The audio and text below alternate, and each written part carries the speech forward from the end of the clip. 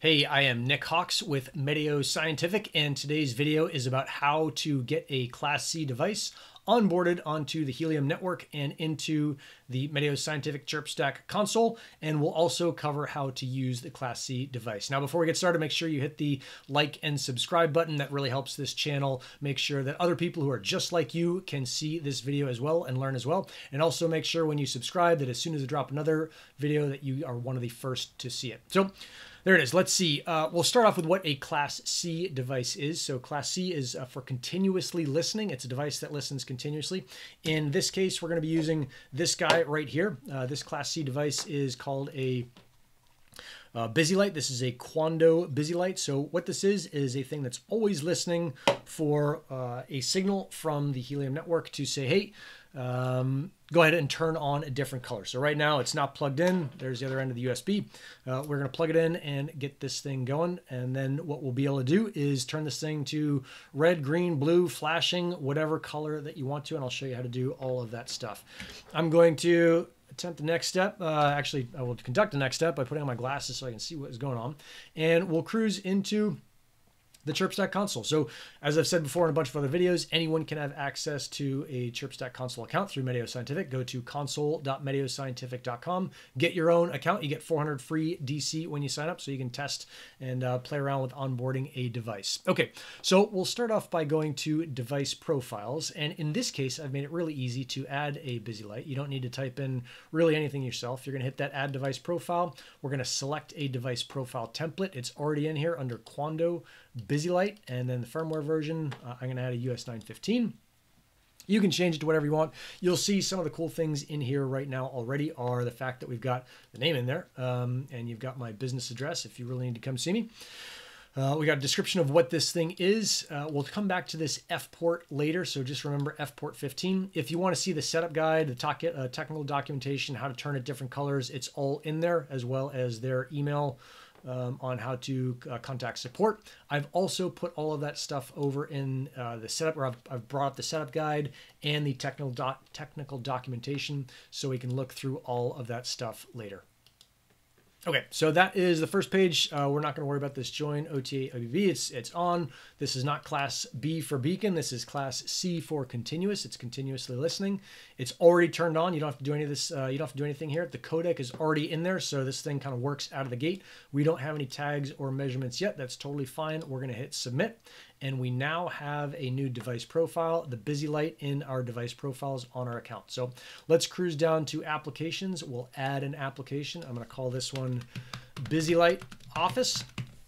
So I'll turn this thing, I'll set this thing up so that it's mounted, and making sure that whenever someone is thinking about coming to my door, they know whether or not I'm recording video or not. So for video recording, you can use this for whatever you want. This is just a super easy one. I'll hit submit. And now we've got an application. We are going to add a device. And I've said this before, you can do this however you want, but I keep a Google Sheet. I know the security conscious amongst you are aghast at that, but that's what I do. That's got all my dev UIs, app UIs, all that stuff on here. So I'll be going down to the Plenom Busylight tab and copying in my dev EUI. I will go ahead and go over to variables. I'll add a key for app EUI.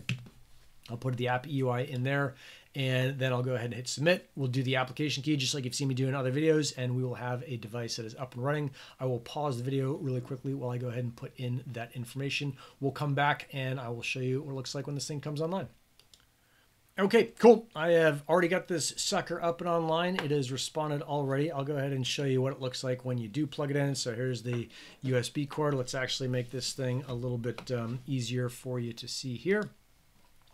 So USB cord here, I'm going to go ahead and plug this in over on the my USB hub, so we feed this thing power. The thing with with Class C devices is they do need continuous power, so that is the kind of one downside, is they need power all the time. When you first plug it in, it'll flash blue a couple times. It'll go soft yellow. You can see over the documentation, it talks a little bit about this. It's yellow right now. Not sure how well you can see that. And then after a while, once it reaches out to the network and connects up, it will turn green like it just did. And that's how you know the thing is ready to go. So let's cruise back now, and actually I'll just leave it on here so you can see what's going on with this busy light down here. And we'll go over and talk about how you get this thing to change colors. Now, there are two ways to get this thing to change colors. One is the manual method that I'm about to show you, where you come into console and you go ahead and turn it red or green or whatever it is that you want right exactly or directly from console. The other way, which we'll cover in another video, is how you automate that. So maybe you push a button, maybe a door opens or closes, maybe the air quality changes and you want to signal everyone in the room that the air quality has changed. There's a bunch of different ways to automate that, but for right now, we are just going to do the really basic stuff and show you how this works on a manual level. So what we're going to do here is in configuration, we've got the description, which is busy light at the office. That is fantastic right there. What we need are the numbers or the names of all the different, what we need are the codes for turning the light different colors. We can go over to technical documentation and grab some of those codes. So I'm going to grab the code for red. And what you might want to do is in your description is you might say red, this will just make it easier for you in the future, is this right here. The other thing, if you remember from earlier in the video, we talked about the F port being 15. You just got to kind of remember that. We are going to, I'll quickly submit this. We're going to go over to Q in your console, and we're going to change the F port to 15. We'll go down to this field right here. We're going to leave it on hex because that's what this that's what it's in. I'm going to switch over to the busy light so you can see it right now. That color is green. That might make it a little bit easier to see. Nope. I'll just leave it right down here, but take my word for it that it's green. I'm going to hit the NQ button, which will send this, and what should happen is it'll turn to red, which it did. So that happened within, I don't know, a second or so. You can turn it to any color you want. You can turn it to flashing blue if you want. You can turn it to purple. I'll set it to flashing right now just to kind of show you how that works. So again, F port 15, go ahead and paste in your hex code there for flashing blue. We'll hit the NQ button and this thing will start to flash blue. Now I got to turn that thing back to a solid color, otherwise it'll distract the heck out of me.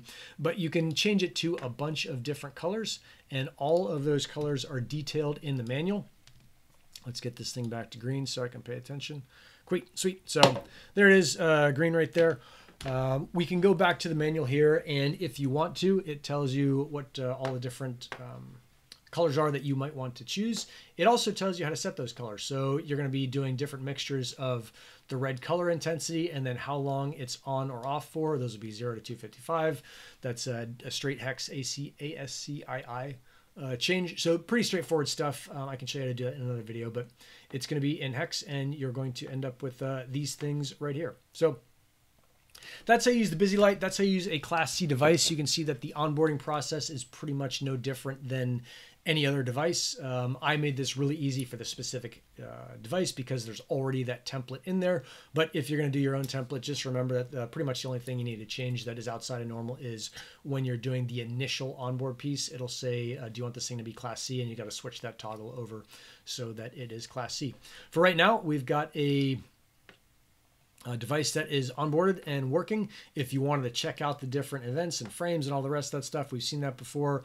Uplinks, you can see some downlinks in there if we wait around. So unconfirmed data down. Remember when I sent the queue, not remember, you may have noticed I didn't send confirm. You can certainly hit the confirm button. And if you did, when we go over to LoRaWAN frames, instead of seeing this as unconfirmed, we'll see it as confirmed. So that's what's going on there. That is how to use a Class C device on the Helium network with the Meteos Scientific ChirpStack console account.